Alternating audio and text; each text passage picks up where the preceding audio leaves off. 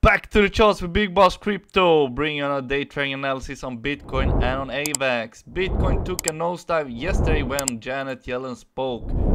We went all the way from 27.5k down to 25.8k, which I could predict beforehand because we had a lot of liquidation points in the 25.8k area. So, where do we go from here? Well, let's look at the charts. Janet Yellen spoke yesterday, which tanked the market to the downside, and Nvidia all of a sudden shot to the upside, the stock Nvidia. But we're talking about crypto now and day trading.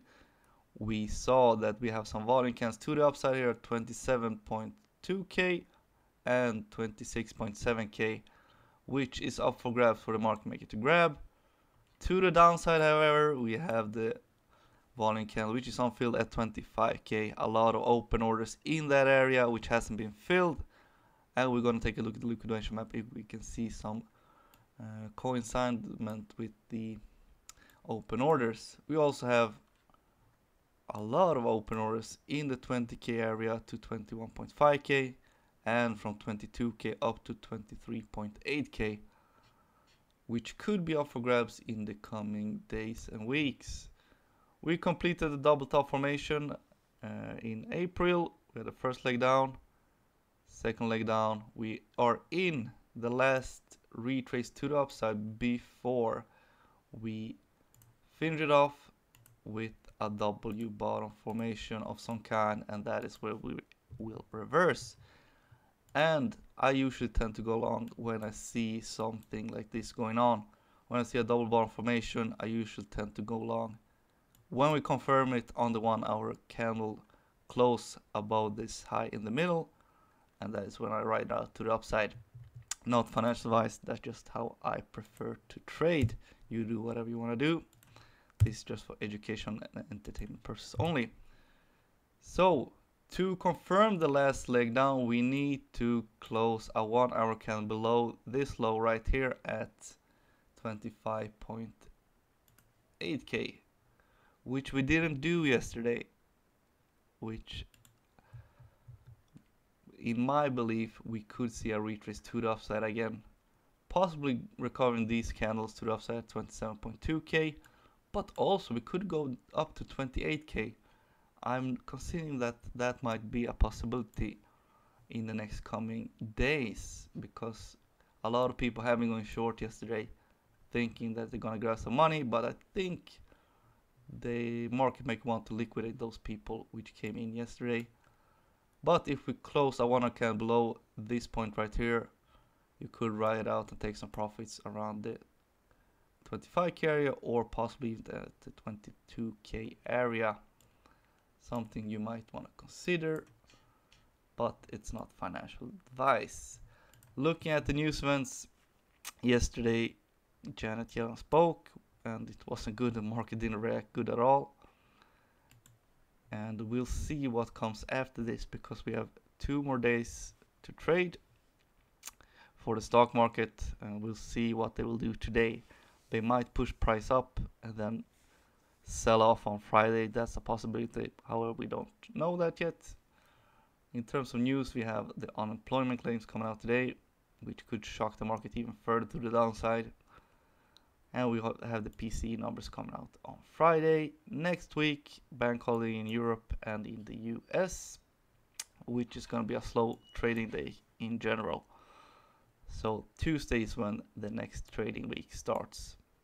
And we have a couple of news coming out. We have the Jolt job openings, non-farm employment change, and the non-farm employment change on Friday next week. A lot of news coming out during next week.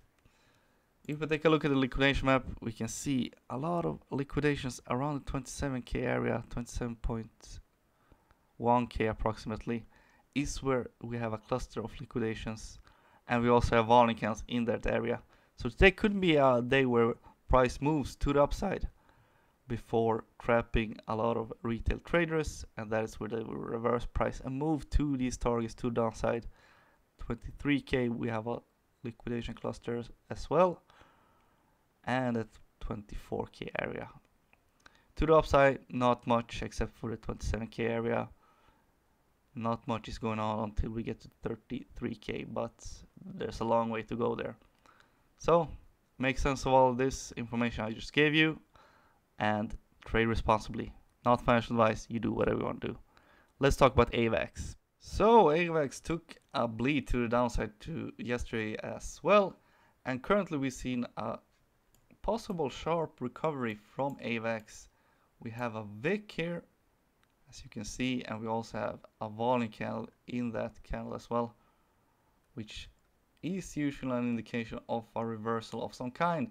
And we have volume candles which hasn't been recovered to the upside yet. We have these ones, these two has not been recovered yet, up to $14.35.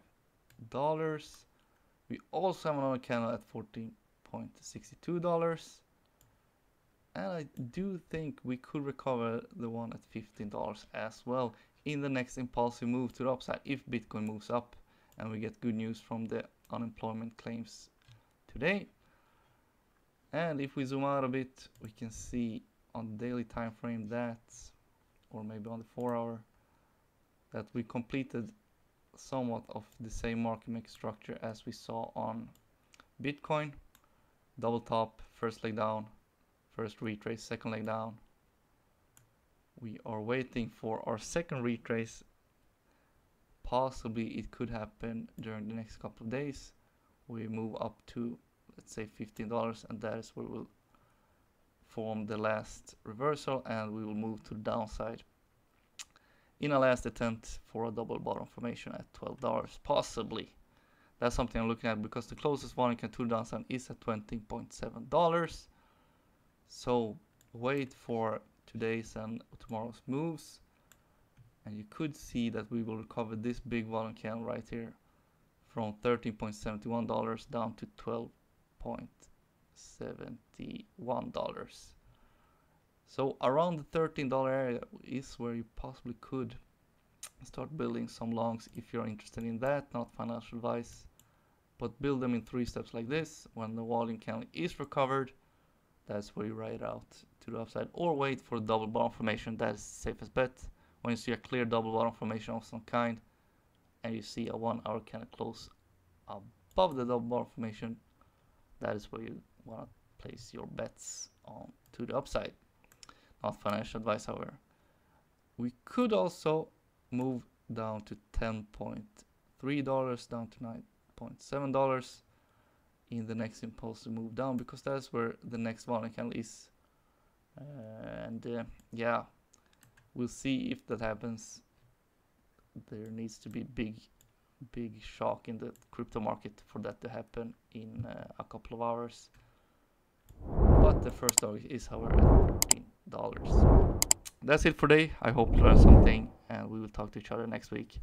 See you soon. Big Boss out.